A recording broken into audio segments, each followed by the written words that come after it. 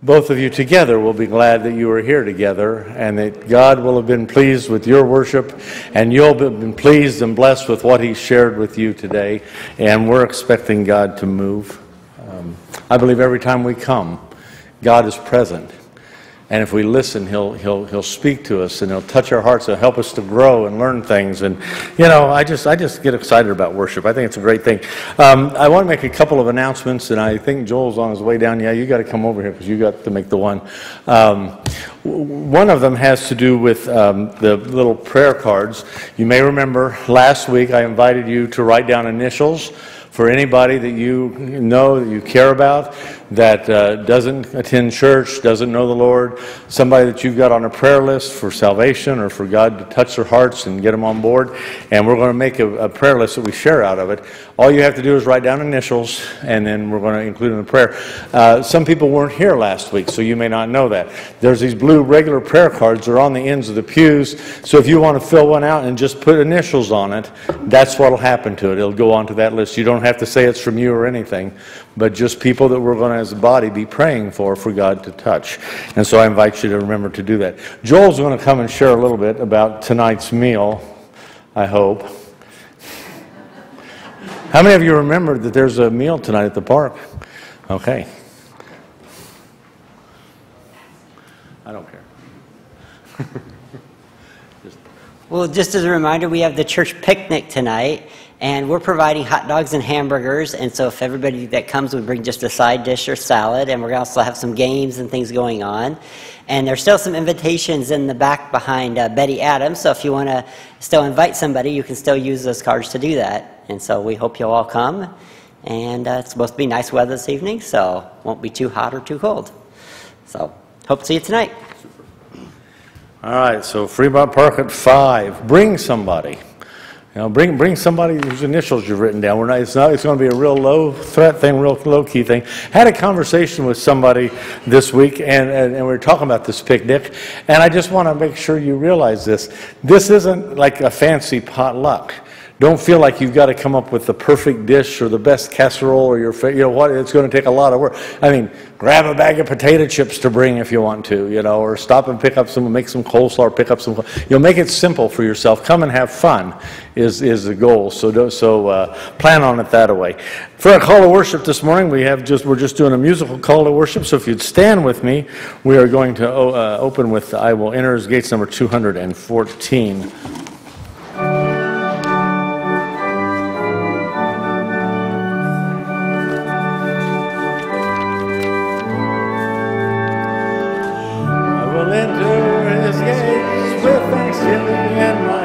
I will enter His courts with praise. I will say this is the day that the Lord has made. I will rejoice, for He has made me glad. He has made me glad. He has made me glad. I will rejoice, for He has made me glad. He has made me glad. He has made me glad. I will rejoice, for He has made me glad. I will enter His gates with thanksgiving in my heart. I will enter His courts with praise. I will say this is the day that the Lord has made. I will rejoice, for He has made me glad. He has made me glad. I will rejoice, for He has made me glad. He has made me glad. He has made me glad. I will rejoice, for He has made me glad. God, as we gather this morning, we come for You to make us glad. Not the circumstances of our life, not the opportunities that come, not the emotional up and downs that we experience, but we come into Your presence for our joy and gladness, seeking, God, for You to work in our hearts. Lord, we rejoice for the opportunity to be in Your very presence. Thank You for inviting us to come. In Jesus' name, amen. Say hi to a few folks before you be seated, if you would, or before we sing, I guess.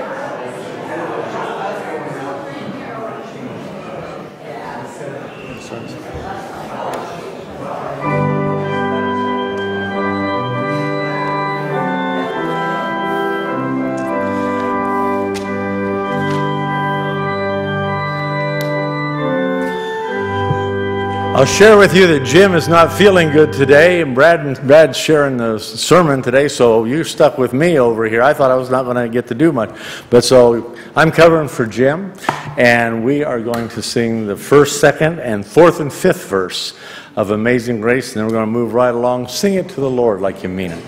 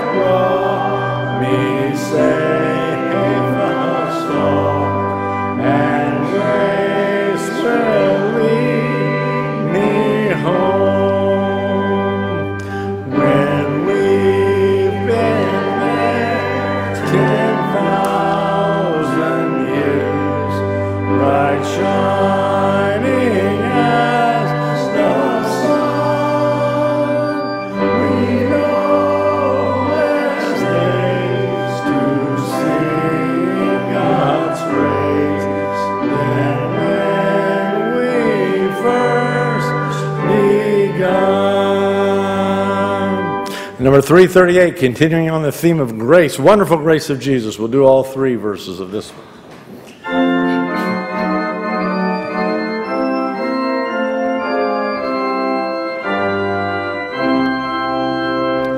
Wonderful grace of Jesus, greater than all my sin. How shall my tongue describe it? Where shall its praise begin? Taking away my burden, setting my spirit free. For the wonderful grace of Jesus reaches me. Wonderful the matchless grace of Jesus, deeper than the mighty rolling sea. Brighter than the mountain, sparkling like a fountain, all sufficient grace for even me, for even me. Broader than the scope of my transgression, sin yet greater far than all my sin and shame. Oh, magnify the precious name of Jesus, praise His name. Wonderful grace of Jesus, reaching to us the lost. I am in pardon,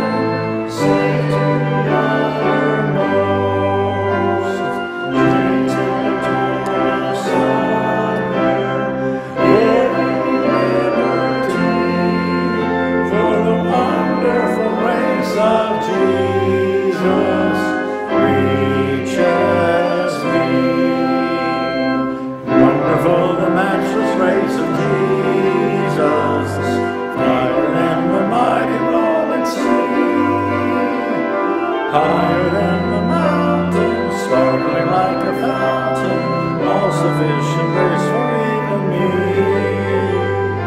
Broader than the stroke of my transgression, sing it greater far than all my sin and shame, my sin and shame. Oh, magnify the precious name of Jesus, praise His name. Wonderful grace of Jesus, reaching the most defied, by its transforming power, making him God's dear child, purchasing peace and heaven for all eternity, for the wonderful grace of Jesus reaches me. Wonderful the matchless grace of Jesus, deeper than the mighty rolling sea, higher than the fountain, sparkling like a fountain, all sufficient grace for even me, broader than the scope of my transgression, singing greater far than all my sin and shame, my sin and shame. Oh, magnify the precious name of Jesus, praise His name. And finally, the lily of the valley, 626, first and last stanzas.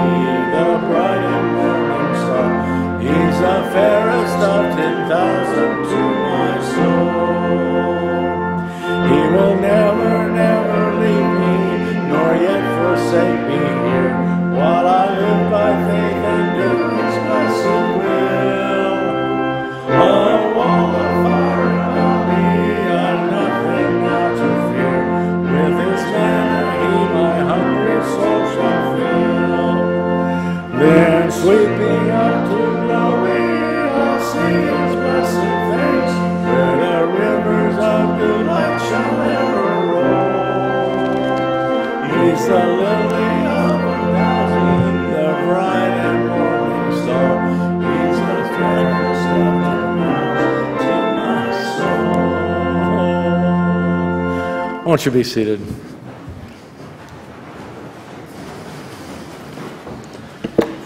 That one doesn't necessarily match the theme of grace, but it's one of my favorites. I'll be singing that chorus for a week now, so I wanted to throw that one in. At this time, I'd like to invite the ushers to come forward as we continue to worship by giving of our tithes and offerings.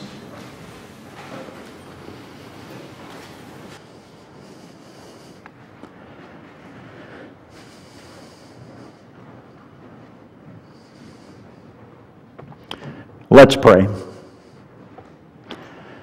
Father, we thank you so much for this day. We thank you for the sun shining. We thank you for another opportunity to share the mission of your church, the mission that you've given to each and every one of us to spread hope, to spread your love and peace from this place out into the world. Lord, you know the resources that are required to do that, and so God, we know that you are going to equip us with all that we need. And so I pray today as we give that you would bless each giver and each gift to your work and to your kingdom in Jesus' name. Amen.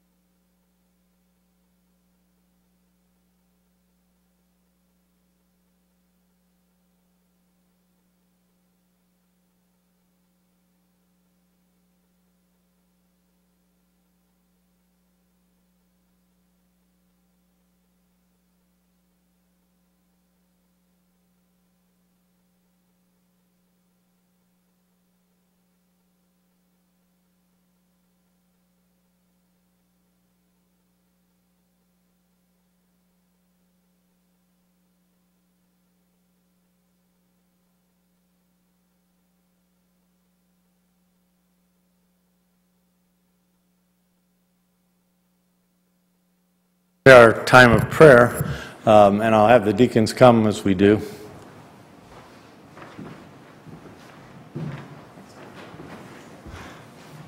Although Brad has the portable mic, so I'm going to read them from up here, and then we'll pray down there.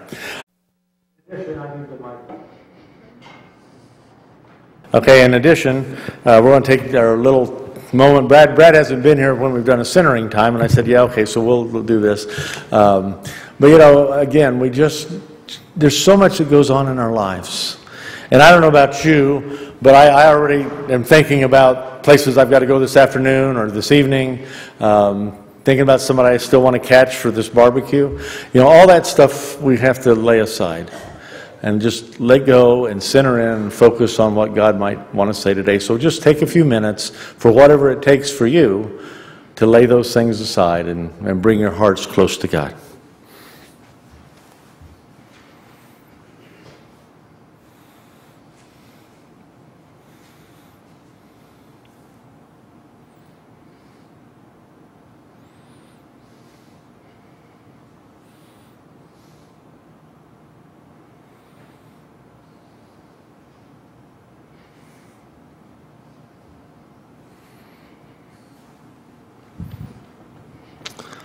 Amen.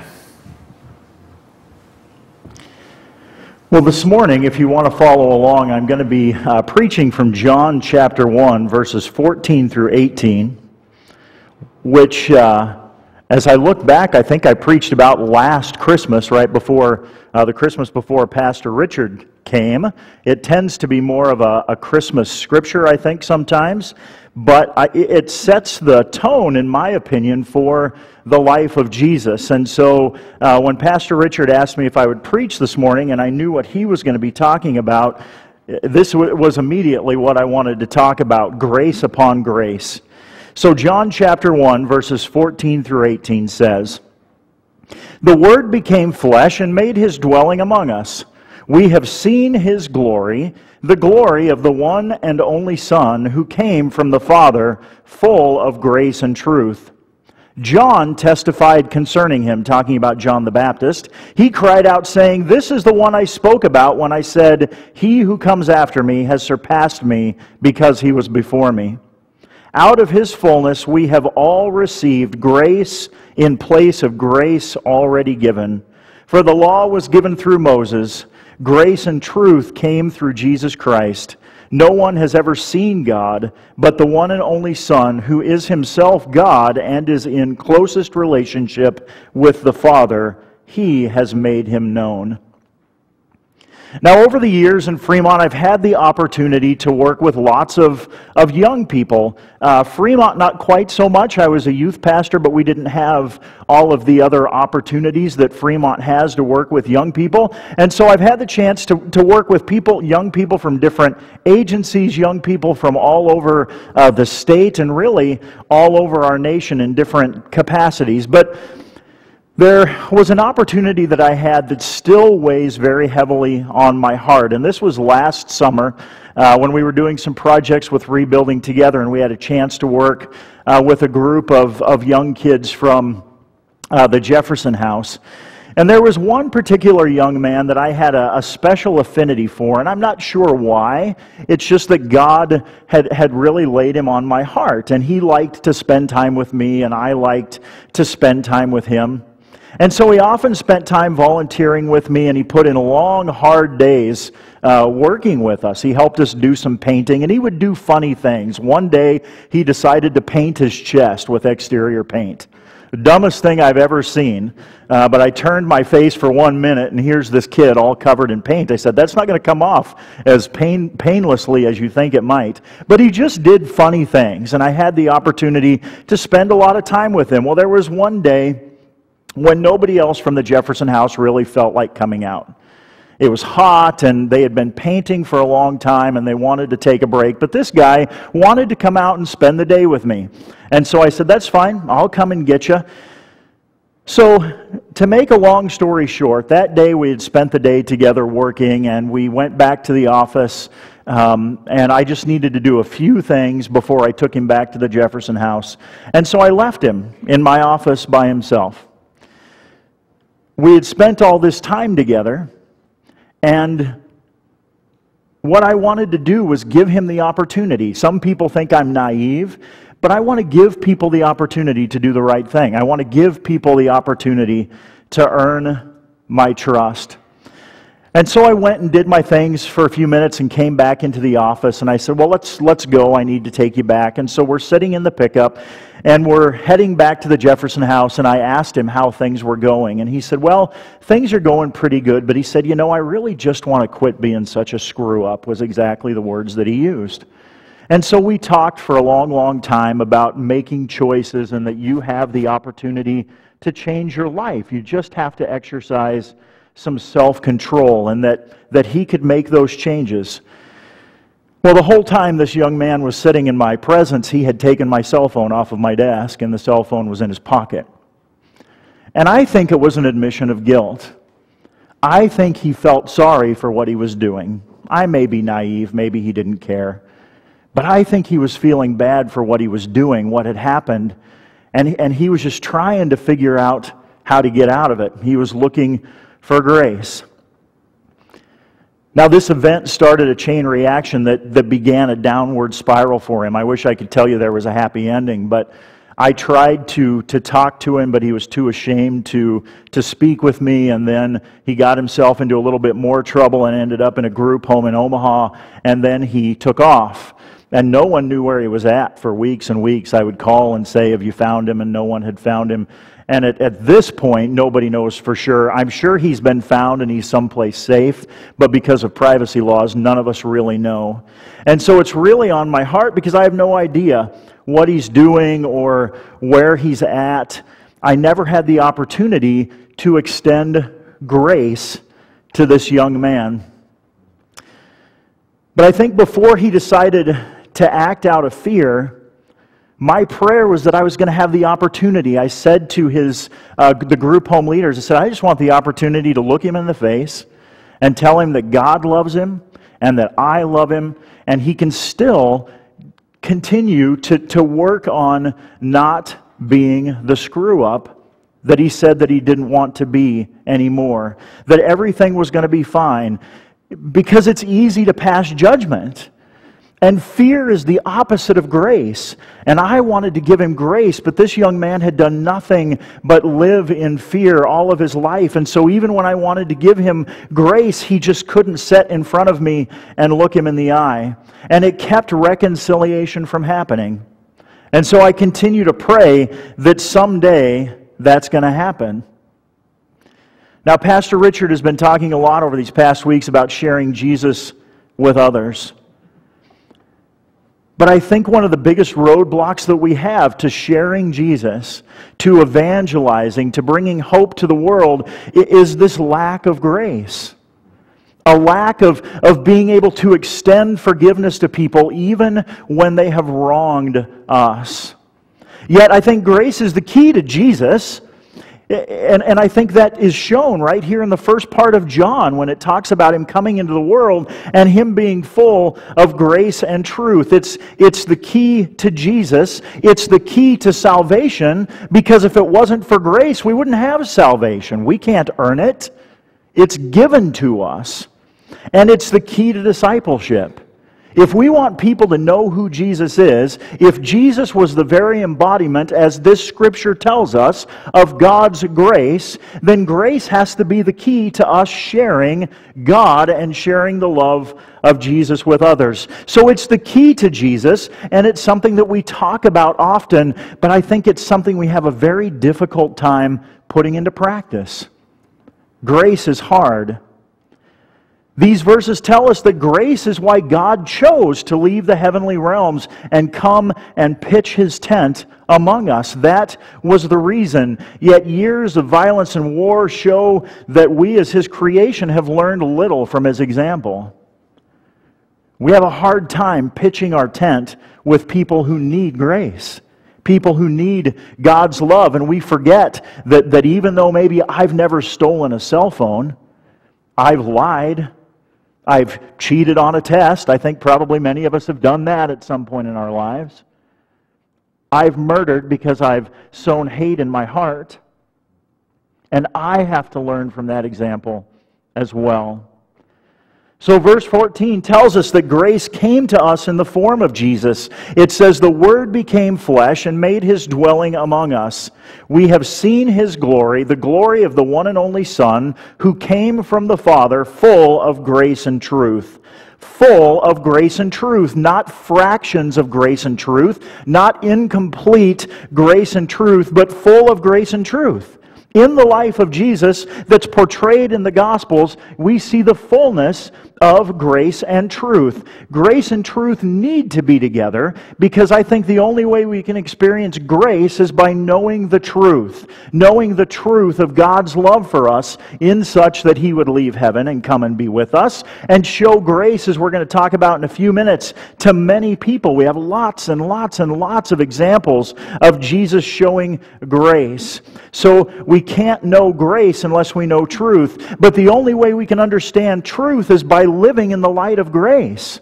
Because grace is truth. Yet the use of the word "and" lets us know that they are two different concepts. So truth, if we look at that, truth can be defined as that which is in accordance with fact or reality.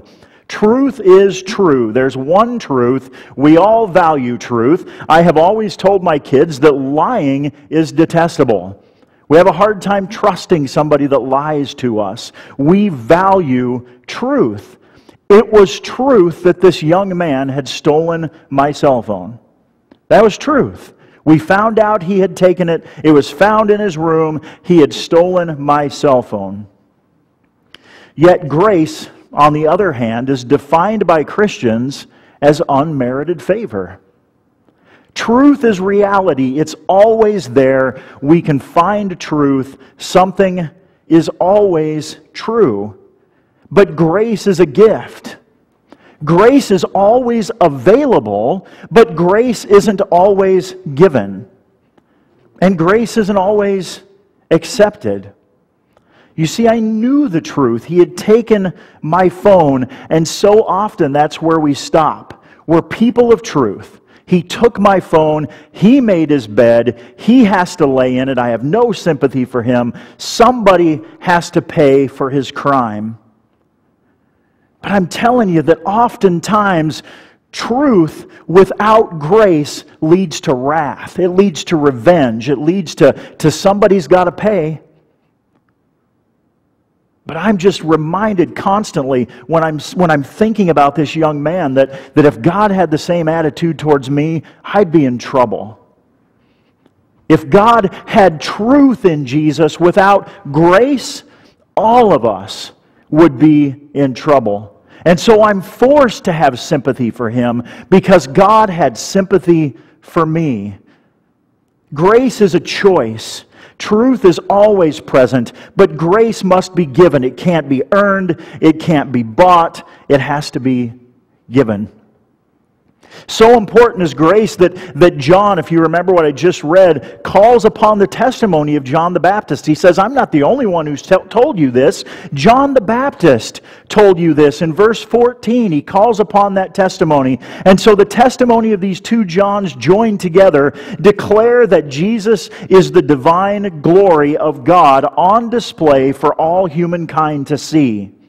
Jesus is God. He is the fullness of God. The fullness of God. Everything that God is embodied in this man, Jesus Christ.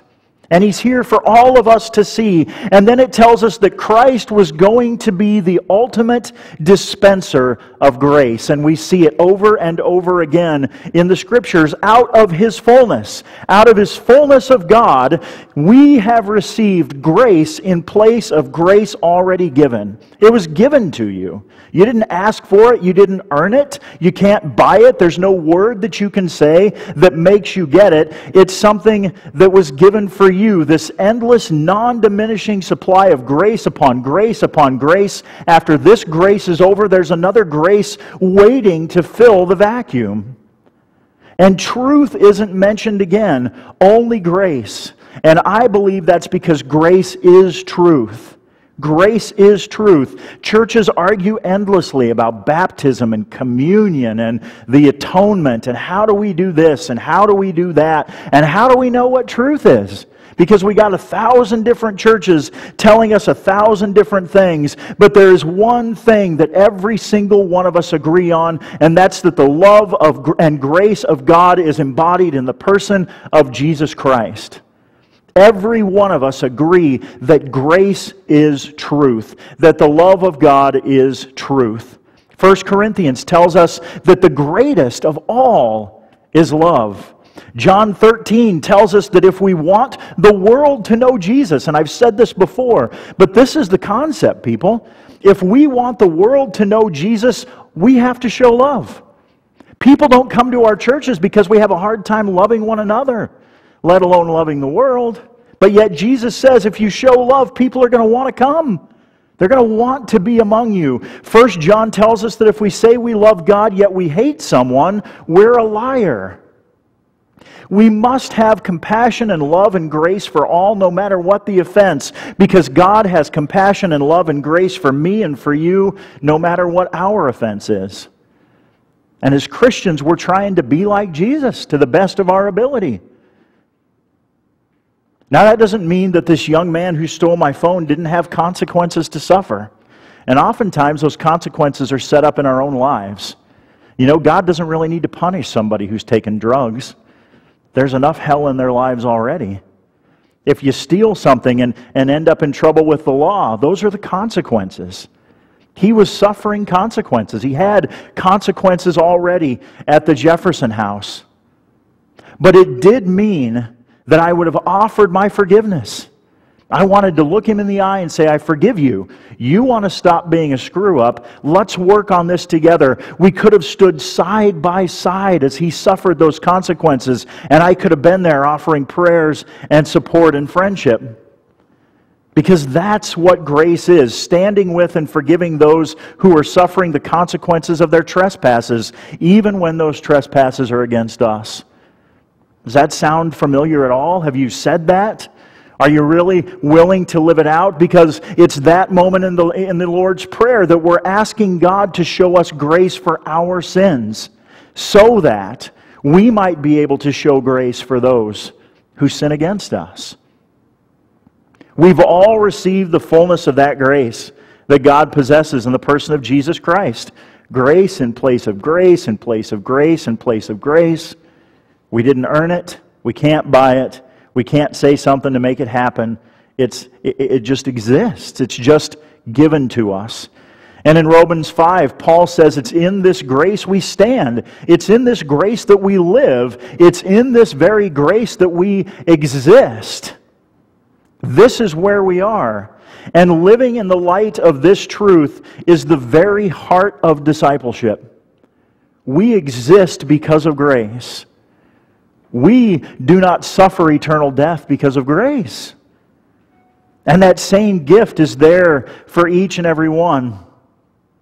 We've talked a little bit before, it's been a while ago, about what it took to become a disciple in Jesus' day. Disciples lived with their rabbi. They lived with their teacher. They lived every moment of every day with that person, so that they didn't just know what the rabbi knew. They didn't just know what the teacher taught them. If all you're doing is coming to learn what Pastor Richard or I or someone else is teaching you, then you're missing half of the point. Disciples strove to become what the rabbi was, to learn to live the way he lived, to follow a way of life, not just to have knowledge.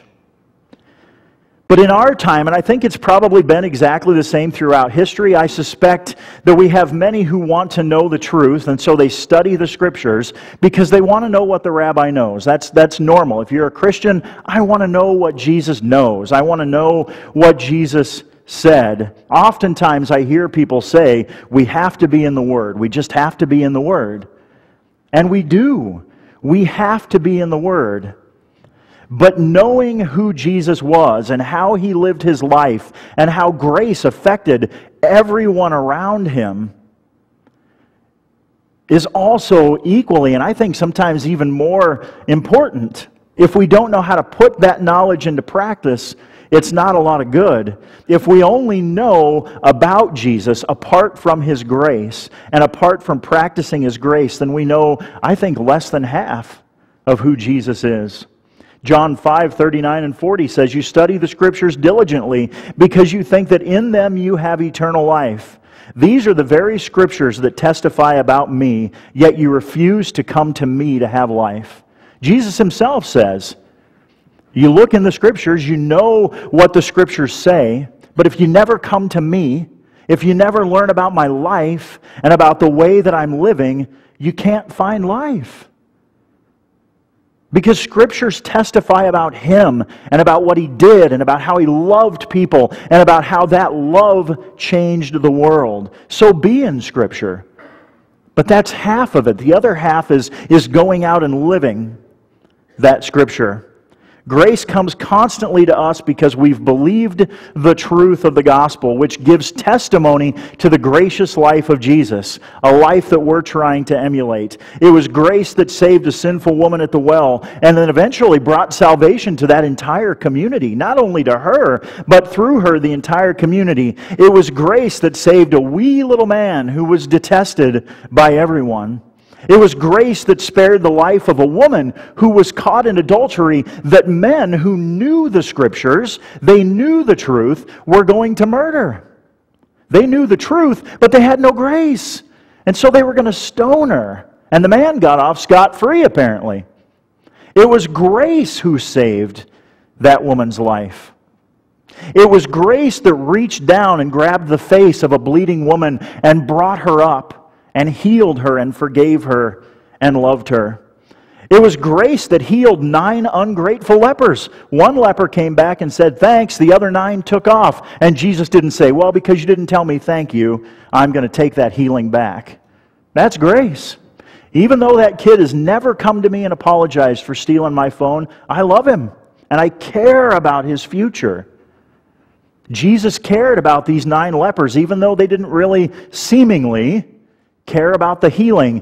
That was grace. It was grace especially that prayed for religious leaders as they were nailing Jesus to a tree. Stop for a second and think about that. If someone is in your house murdering you, do you have the ability to say, "God forgive them because they don't know what they're doing"? I don't think I do. I would hope that I do, but I don't know if I do. That's grace. It's grace that restored Peter to the church, and grace is enough to change the life of the poorest person to the richest, the most intelligent to the most simple-minded, the most powerful person to the weakest person, the most famous to the least known, and the kindest person to the most wicked, vile person on death row. Grace changes lives. If we're going to be effective in discipleship and growing the church, in seeing lives changed, we have to be better living in the light of grace. And that starts right here. There are people in this church, I know, that need to extend grace to one another. People that need to extend love to one another. And how do we expect people to come in if we can't even give grace to ourselves? We've been a part of the church for years and we've been trained in truth. But we have to choose in our hearts to know grace. Romans 1 lists all sorts of traits that stand in the way of grace. A few of them: wickedness, covetousness, maliciousness, envy, murder, which Jesus defines as just hating someone. If you hate someone, you've murdered them. Those who love to argue, deceitful, whisperers, backbiters, those who are proud, inventors of evil things, liars, people without natural affection, just the ability to love and have empathy for other people, ruthless people and unmerciful people. But grace, on the other hand, takes the knowledge that you've gained, which is truth, and it writes that truth on your heart. And it takes it from here to here. It makes it less about knowledge and more about a life. Instead of a gospel being words that you recite, it becomes a way of life that gives your existence an entirely new meaning. Grace reminds me and it reminds you that I am a sinner, and even at the worst days in my life, I want someone to forgive me, and I want somebody to walk alongside me. So that when someone else is at their worst, like this young man, when he's having his worst day, I have the ability, just like Jesus, to love him and to walk beside him no matter what he's done. And when we do that for somebody who doesn't know Jesus, that's who Jesus becomes to them. If we're hateful and angry and wrathful to people, that's who Jesus is. If we're gracious and loving, as the Scripture says, people will know that I am the Son of God because I am love, and you're showing them that. So when we do that for someone who doesn't know Jesus, that's who Jesus becomes to them. Truth, hope, love, empathy, compassion, grace. Someone who gives unmerited favor in the face of sin. And that, ladies and gentlemen, is how sin is defeated. Sin is defeated when grace abounds. Just as darkness is an absence of light, sin is an absence of love and grace. The Spirit of the Lord is on me, because He's anointed me to proclaim good news to the poor. He sent me to proclaim freedom for the prisoners and recovery of sight for the blind, to set the oppressed free, and to proclaim the year of the Lord's favor. God was concerned about people. And so He sent Jesus to pitch His tent among us. We label people. God doesn't label people. He's concerned about showing grace to people that society throws away. In Jesus, we were given grace upon grace. But like all of God's blessings, we're meant to learn from them. We're meant to practice them. So the important question for us this morning, the important question for me, and I asked this question when I preached about this, I think at Christmas a year and a half ago. But is God's grace living in my heart? Is God's grace living in your heart? Is God's grace living in this church? When God's grace is written on our hearts, it changes our lives. It turns everything upside down, and we begin to see people, and we begin to see the world differently. We don't listen to the news. We don't listen to what other people have to say. We look at people through the lens of Jesus Christ, as given by God. For me, my life can easily be summarized by what I was like before I found grace and understood the concept of grace, and after I found out about grace. My theology is different, my teachings are different, the way I deal with people are different. And I was saying when we had kind of a staff meeting the other day, and I was saying that I wholeheartedly believe that this is why young people leave the church in droves after they leave home, because they've been trained in Scripture. I said, I hate the word trained. I understand it, but I hate it, because they've been trained in Scripture. They know the truth. They know what the Bible has to say, but they've never been taught the grace of Jesus. And they have a hard time putting that truth into practice because it's separate from grace. Because grace is the story of the gospel. The grace of God for humanity in the person of Jesus. And following Jesus isn't an exercise in knowledge. It's not about having the right knowledge, because getting knowledge is easy. All of us can read a book. All of us can watch a video or listen to a tape. That's easy. But love, showing grace to sinners, walking alongside a murderer. Saul was a murderer, yet he changed the Gentile world because Jesus walked alongside of him. Walking alongside of a murderer, showing love to a little screw-up who stole your cell phone, and helping him to discover that he was never a screw-up to start with. That's his own label. He's loved by the living God. And even in the light of what he did, grace is available to him. That's hard. Knowledge is easy. Loving people in the midst of sin is hard. Love is hard. Grace is hard. Much, much more difficult than memorizing and reciting verses. But love and grace is the only way that Jesus said we could make people believe. If we want this church to grow, if we want to disciple, if we want to see lives changed, we have to learn love and grace. Decide in our hearts today that we are going to not only accept grace upon grace, but that we are willing to give grace upon grace. Let's pray. Father, I thank you so much for the grace that you have given to me. Lord, I'm reminded oftentimes of the grace that I was given for little things, for big things. God, you know there are consequences, but you're always there with grace. So help us to dispense grace in the same way that you do, to love and to care for people, because we want to see lives changed, because we want to see people experience your very presence, your existence, what you're all about, and we want people to know that you are the kind of God who would leave the heavenly realms and pitch your tent among us, because we couldn't save ourselves. You're the kind of God that prays for people that are killing you.